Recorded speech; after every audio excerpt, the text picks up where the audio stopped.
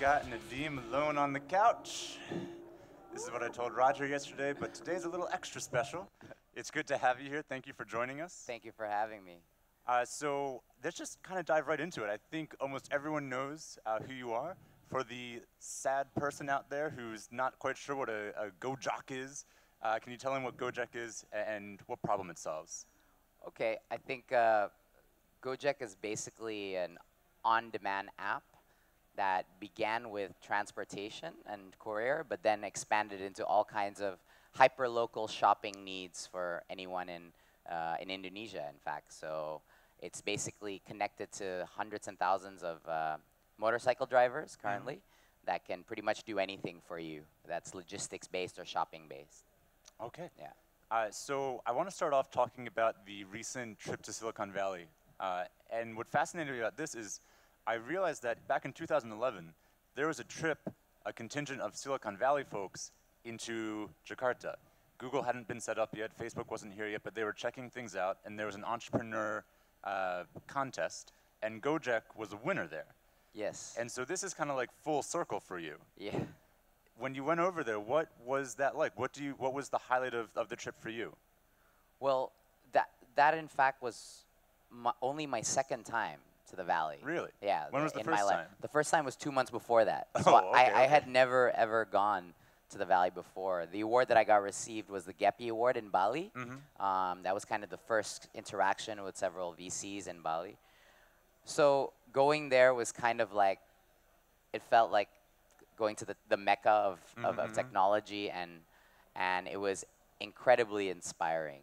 I think that the culture that they've created there of questioning things, of critically thinking, and all doing this without ego.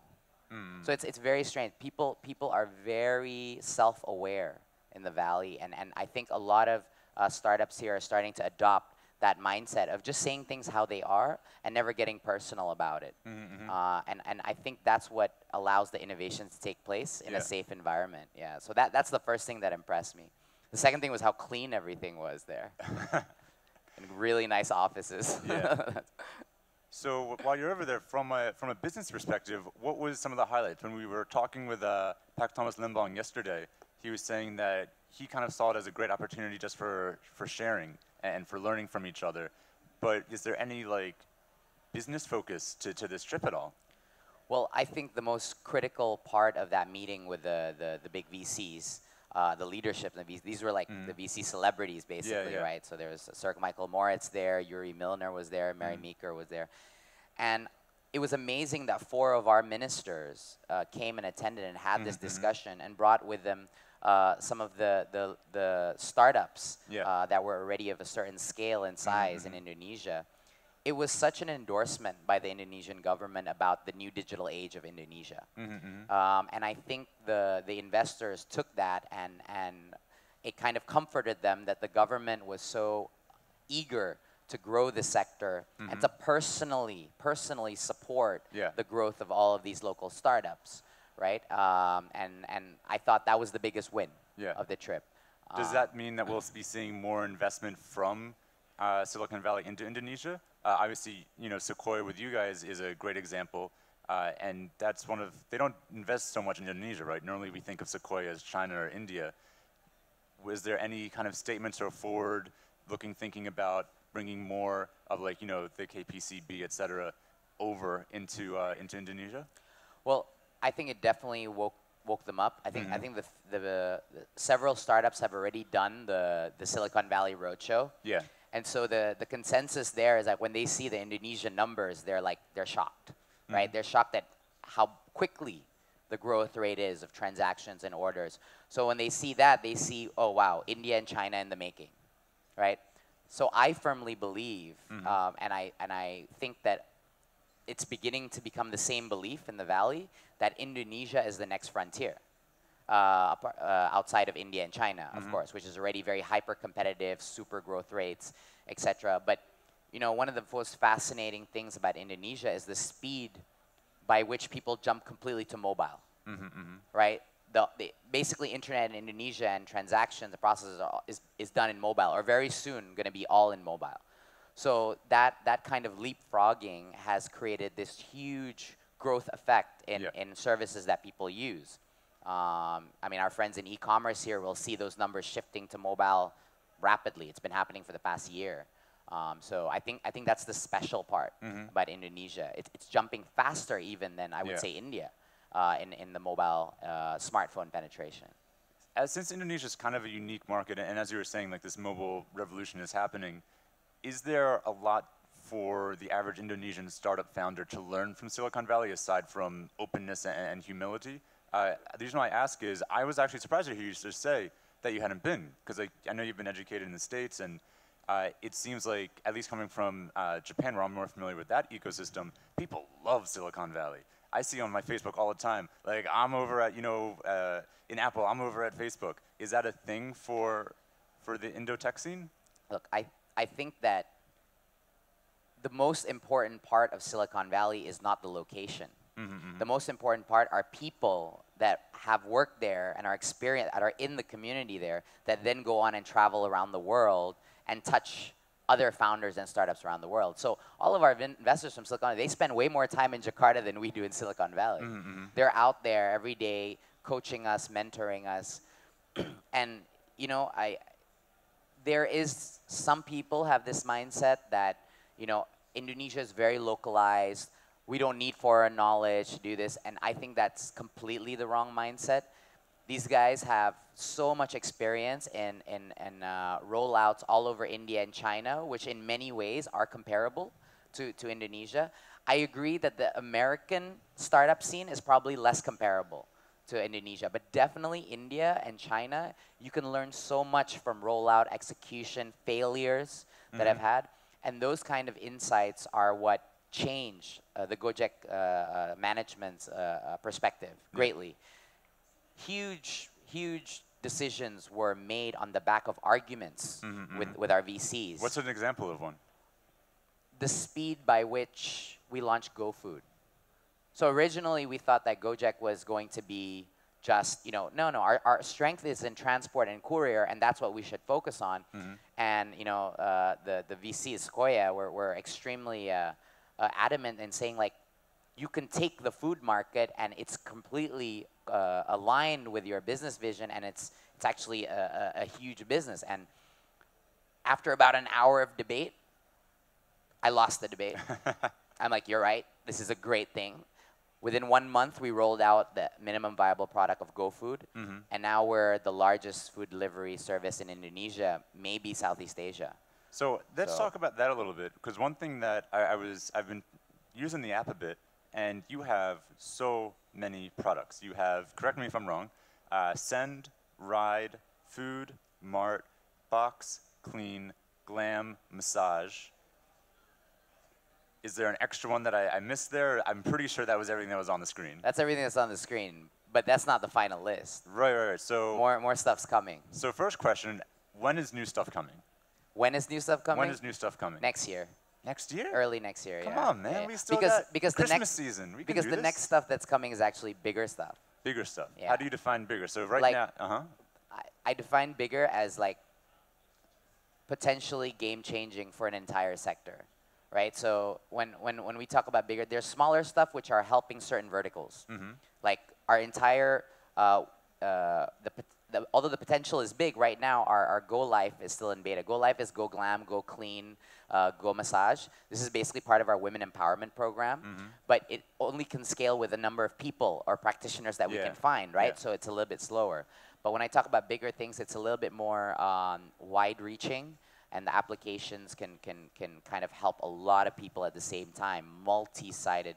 I'm intentionally being vague here. this is amazing. I'm intentionally being vague, but I can't share You basically there. said, we're going to do big things for big people. It's going to be big, man. And like, I believe I really can't say more.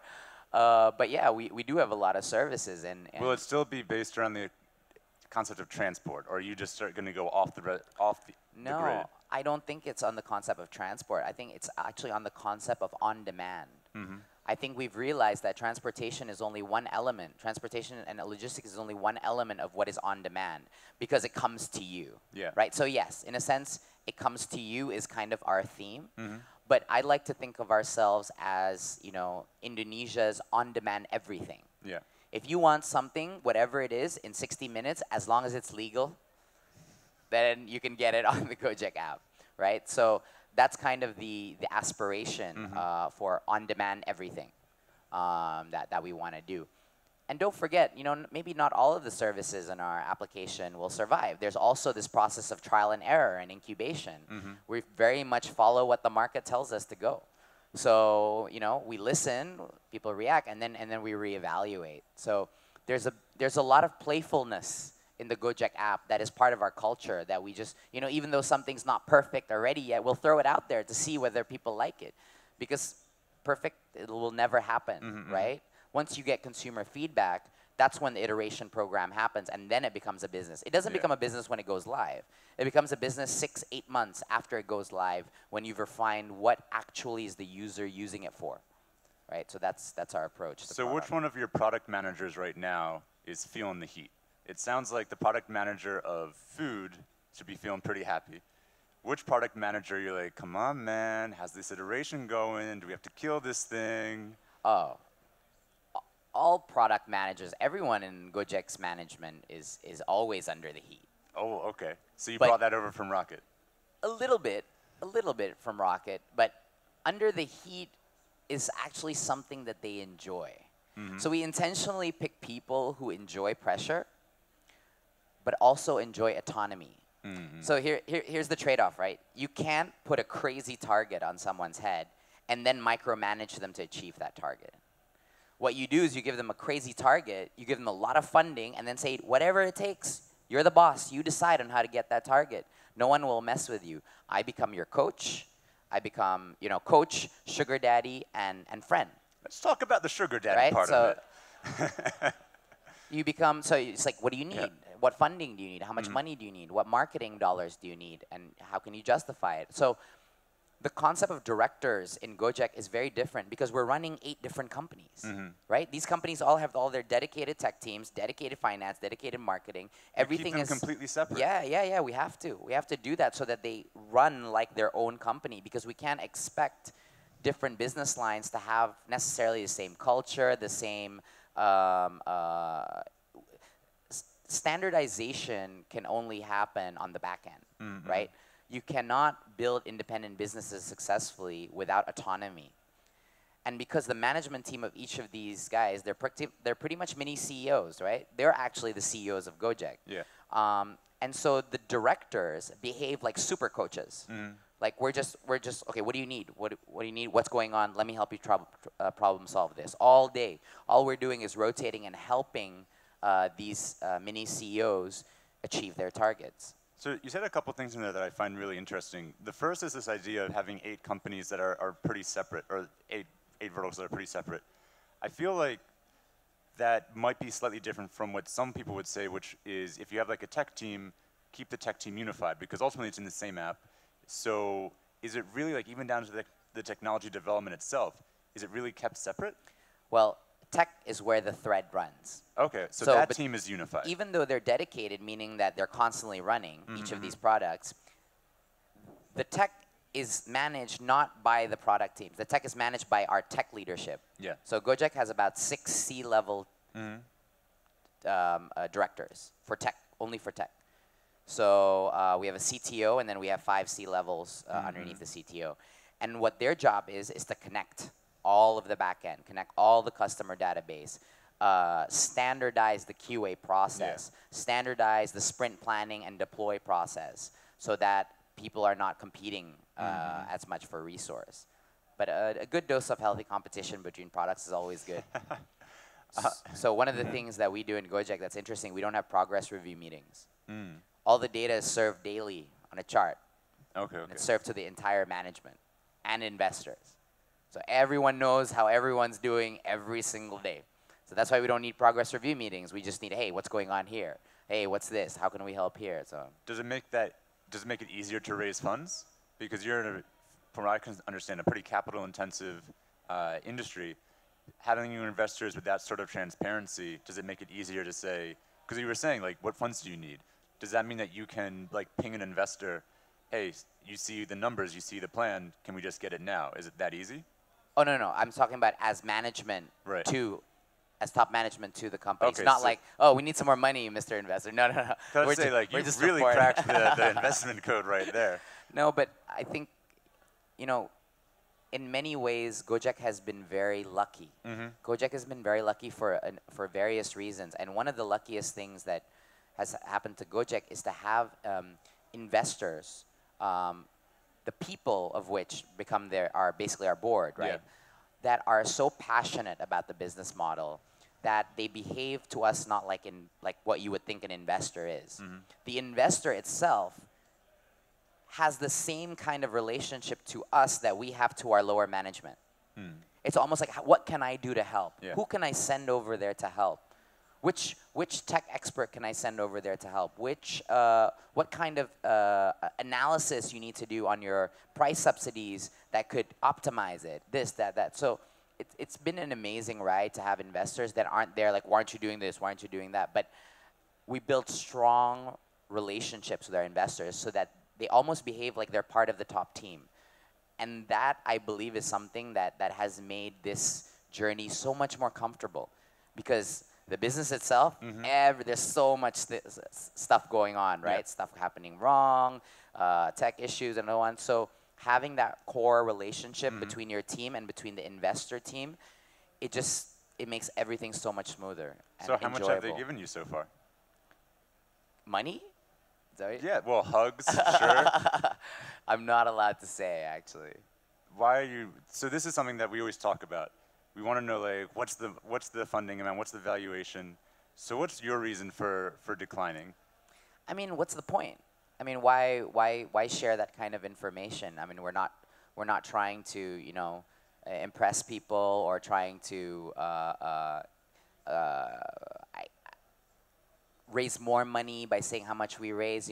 All of those tactical decisions. We want to run our company the way we want to run our company, right? So I just don't feel that there's really a need to share our valuation or how much funding we've raised. I mean, some companies do it. I understand there's a tactical reason to do that, and that's their strategy. But our strategy is like keep your head down and do the work, So If you were to share, would you say that it's starting with a 7, 0, 0, 0, 0, 0, 0, 0? I've lost track of zero? the zeros. 700 million, my man. Is that your valuation? No, I can't. I really can't share any of those numbers. I apologize. So one But thing. chances are, whatever rumors you've heard is probably not true. Rumors tend to inflate everything too high. So 800 million. Good job, man. Okay. So part of, I think, maybe the result of not sharing, and I understand what you're saying, but it also, I think, there's certain founders or certain other investors who might get dissuaded from entering a market where there's clearly like a really, really tough player. And we've seen like a ton of people pop up. You'd see, from what I could find, there's something called Go-Jek, Blue-Jek, Grab Bike, of course, Ojasi.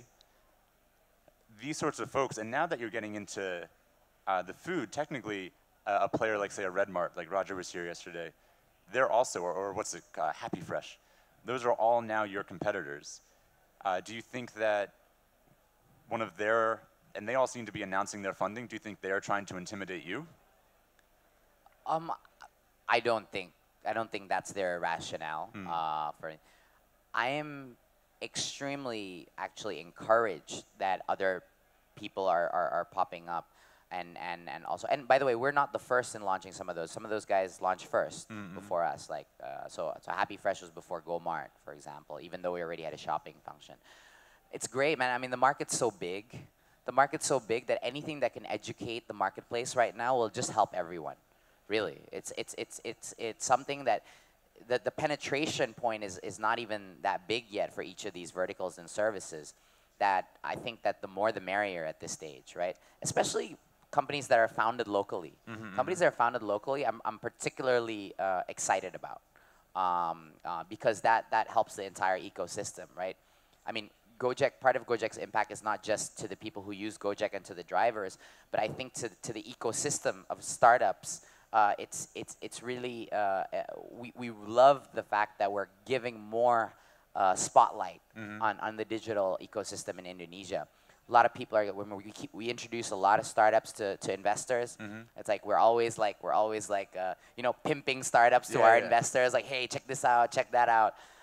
Because it's time, man. I mean, this is going to be the next growth spurt in Indonesia in the next 20 years. It's going to be the digital economy.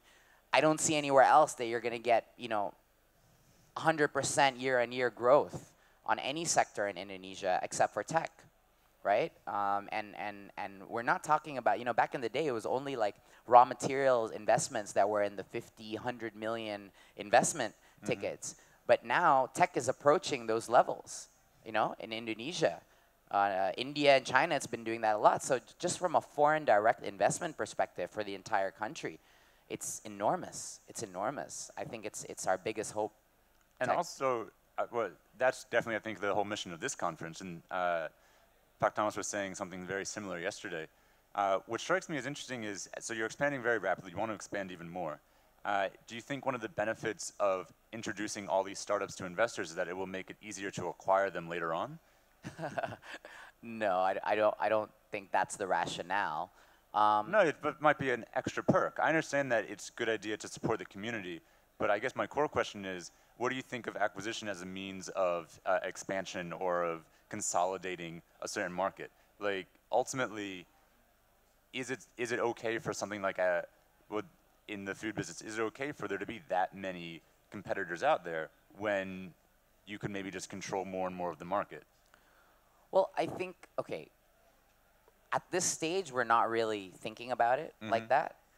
However, I do have to admit that, you know, convergence is a reality in the tech space, right? You got to expect at some point there's going to be more and more convergence. You simply cannot have 12 large e-commerce players in one market and expect everyone to win, for example, right? If it's a standard. And I think convergence is something that will happen when the market is a bit more mature. Convergence will happen when saturation is higher. At this point, convergence probably is less attractive for the buyer or the seller right now because there's so much room to grow, right? There's still so much room to grow. So unless it's to, you know, squash a potential competition, etc. But at this stage, competition's good. You know, I don't think anyone wants to squash competition. Just help grow the market now. Yeah. So when we're talking about growing the market, I guess what I want to learn a bit from you is how do you manage these expectations? So as you're growing and growing, I understand that you did a recruiting event in a stadium, right? And it was like 16,000 people in one go. What are your plans for scaling up the driver force? Because as you add more and more things, correct me if I'm wrong, I'm going to assume you're going to need even massively more drivers. No, we're already oversupply on drivers. We've got enough drivers to last us a long time now. How many drivers do you have now? 200,000. 200,000. That's 200, a huge jump from, I think, the last publicly displayed number. It's big. It's big. It's a bit too much. You can applaud. You guys are like, can we applaud? Go. You can go for it. Yeah, we went a little overboard on the hiring side. So, you know, some drivers are complaining. So we stopped recruitment now on the big cities. And then we're weeding out the bad rated drivers so that the good rated drivers get most of the orders because that's who deserve it. Yeah. So we're good for recruiting. I think everyone is a little bit oversupply right now. Right. Even our competition is. So it's a fine balance, right, between demand and supply. So now we're working on the demand side. Supply side is kind of done. So I'm actually really interested about the driver side because we see in a lot of these sorts of quote-unquote sharing economy services that ends up being, in some ways, a huge limiting factor. The customer, like us, we love Go-Jek, we love Uber, we love the convenience. And then the drivers sometimes get a little grumpy or maybe their experience changes. You hear a lot about that with Uber in the States. What does Go-Jek do to keep the drivers happy? Well, best way to keep, I mean, there's a bunch of different ways you can make them happier, but the only real sustainable way of making them happy is continuously giving them orders. That is the core basis of that trust relationship. You give orders, they remain loyal, and they treat the customers good in order to maintain the brand equity. That's well, it's also an issue cycle. of the money they get per order. Yes. And so this is what kind of fascinates me because I read that back in June at New City Summit, you said that the percentage that drivers get is 80%, and earlier in the service's existence, it was 65. So you've raised the percentage that drivers get. Yes. But we still see reports of like drivers not being happy. Yeah, yeah. So the percentage never changes. The driver always gets 80%. We've made a few tweaks on the price per kilometer that the driver gets paid for, right? That we reduced to rationalize because our orders were getting out of control. Right. Our orders were getting so high that we were just overly subsidizing. So we decided to do that, but still maintain the promo to the customer, so that net more orders, drivers will end up winning again, right? Right, so, but the jump from 65 to 80% was just because we wanted to recruit really fast. Yeah. We wanted them to not even think and say like, and it's good. This 20% take rate is going to be, I think, forever, right? Just like Uber's take rate is 20%. I think that's the nice number that makes it acceptable for the driver and the unit economics for the company as well. But how do you, the reason why I'm harping on this a little bit is that it seems like there's some folks who aren't seeing the same vision. It seems like there are some people who feel like with this lower rate per kilometer, they're getting less than they were before. So to those folks, like, how do you explain that, no, it's still okay, you're still getting a really, really good salary, it's still like a fantastic service? Like, why are they having a disconnect with you? Well, first of all, I think the key word there is salary. None of these guys are employees. They are micro entrepreneurs. So whether they're not... Wait, do you think they see themselves as micro entrepreneurs? Well, they should. Well, They're my definitely girlfriend says I should see myself as a person who works out every day. Doesn't mean that I am. But they are. They work for themselves. They can decide when to take an order and when not. No one's telling them what to do. They're free to take orders whenever they want or not. I don't think that's a job. You are there to take and work as hard as you want. The orders are out there. Go hunt for them. So to be quite frank, yes, of course, there's a lot of benefits like driver bonuses that we give. Right, we cover their if they get into an accident or etc. We cover everything for their accidents. We have a whole bunch of slew of services that are coming up to them involving all kinds of insurance-related stuff. So yes, of course, and we have awards, ceremonies, etc. But running a business like this, you also have to have the courage to make the hard decisions that the business needs. And to understand that our relationship with the driver, we're still subsidizing heavily, by the way. Yeah. So actually we're still, subsidizing very heavily. But at some point, you got to make the really tough calls that's good for the business. And the drivers get it in the end. Of course, they're not happy about a rate cut drop, but they're not leaving either, right? Everyone is free to leave. Which means that the value of this kind of a model is still much better than what's out there in the market. They're still above minimum wage salaries. They can work. The flexibility part of it is actually huge for a lot of them, especially for the women drivers, where they can actually work all day while their kids are at school. As soon as their kids go back, they can, make them supper, and then at night when they're asleep, they can go and take a few more GoFood orders. So that flexibility has value in itself outside of the monetary value. So yeah, I mean, they're micro entrepreneurs. They're not employees. It's hard for me personally to fully agree with that. I get that they set their own schedule, but essentially that's like the same argument you can make for a freelance person. But I think most freelance people would say that my job, my work is like as a designer. If I don't do it, I might have freedom or whatever, but a designer is not going to take a gig that doesn't pay them enough. Yeah, and they shouldn't. But that's the freedom that not being an employee gives you as a freelance. You can say no, whereas an employee has to do it because they get a fixed salary, right? Do you think that there's going to be the same sort of issue that we see in America with this idea of contract worker versus employee? Or is like the regulatory structure in Indonesia in such a way that that's like a moot point? That would basically destroy the whole concept of flexible working model. Yeah, I think Uber's pretty pissed about it too. I mean, it just doesn't make sense. And in the end, the drivers will not want that either. Because it will just basically restrict the amount of people that can enter, right? It will restrict the amount of people.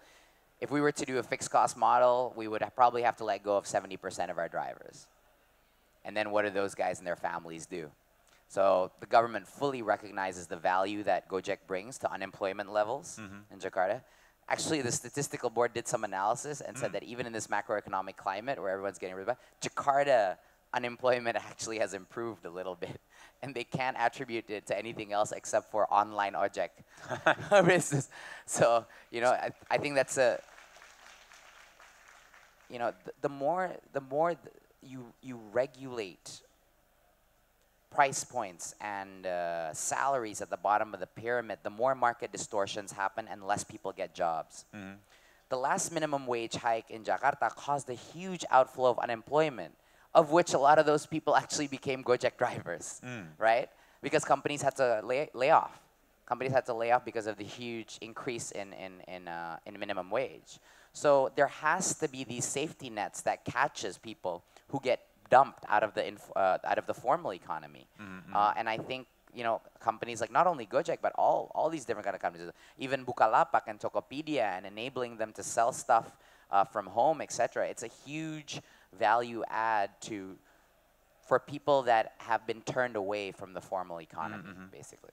Yeah, I think that's a really important point, and I think it's very clear that a lot of people agree with you. Like, it's no stretch to say that Go-Jek is one of those few companies that is transforming lives, cities, countries. You're doing it with, as you were saying, you're still heavily subsidizing the rides. What happens when you can't do that anymore? Like, how does I'm sorry if this is like a dense question, but how does the company move forward if those subsidies stop? Well, that's a good question. It's a very good question. As you probably, if you're a Gojek user, you probably noticed that a lot of our prices are already starting to increase, right? There's a lot of couriers rising now, outside of Jakarta is rising now, and that will be a steady trend towards eliminating the subsidies, right? So it's happening, and it's not like we do subsidies without knowing how big the drop is going to be when we take it out. We do sensitivity analysis all the time. So we're fully aware of how much it is. So that's why it's all about maintaining enough cash so that you can get there. And then when you do it, you don't completely destroy the driver income, right? So that's probably the hardest balance. But we're getting better at it, actually. We're getting better at projections. We're getting better at calculating sensitivity of pricing, etc. So, but you will see, like, the prices of Gojek are not going to go down anymore. It's only going to go up, right? I'm sorry, the merry-go-round must stop at some point, but it will be a gradual transition. And so we've planned that out financially as well. I see. Yeah. We're getting near the end, and so one thing that I kind of want to highlight, we just discussed how you've really impacted the country, and I saw that you were able to make a deal with the Transportation Authority for getting people to the bus stations so that way the buses could be used more efficiently, right? And that was something which the first meeting at least that was reported was like January or something, and then it was announced like this actual deal, like 7-8 months later. What other sort of projects or potential projects will you be working with the government on to kind of use Go-Jek as something that powers not just people's convenience, but also their way of life? Well, you know, this for me personally is probably one of the most exciting things about being able to work in Go-Jek. Our app is in the hands of 6.4 million people in Indonesia. There are so many things that we could do to help the government actually do all kinds of services, right? And although that's probably a little bit farther away, the first thing that comes to mind, and the reason why we launched Go Busway, so people can track their buses and get a Go-Jek on time for their actual bus and arrives on time, is actually on increasing the adoption of mass transit. You know, there's a lot of people that's saying that Go-Jek is a competitor to mass transit, and that can't be further than the truth because our price points are totally different from mass transit, okay? What we want, because eventually mass transit is going to become a much more adopted use, right, in Jakarta. So then I see ojeks in general will then become much more short haul trips to become feeders to take them to the busway stations, because there really is no other mode that can get you from your house quickly enough to the station to take it. So it's the perfect feeder system. So the government realizes this, that OJEX, although they are an informal sector, they are the biggest hope for mass transit by getting people from their house and making it cost effective enough to get them there on time. Yeah. So to help this mass transit ecosystem in a powerful way and digitizing it is my personal passion. I can't share about the details of any deals as of yet, but I can tell you my aspiration. My aspiration is to have a single app that connects all transportation modes in Jakarta and all the other Indonesian cities, all seamless, cashless. I mean, it would be awesome.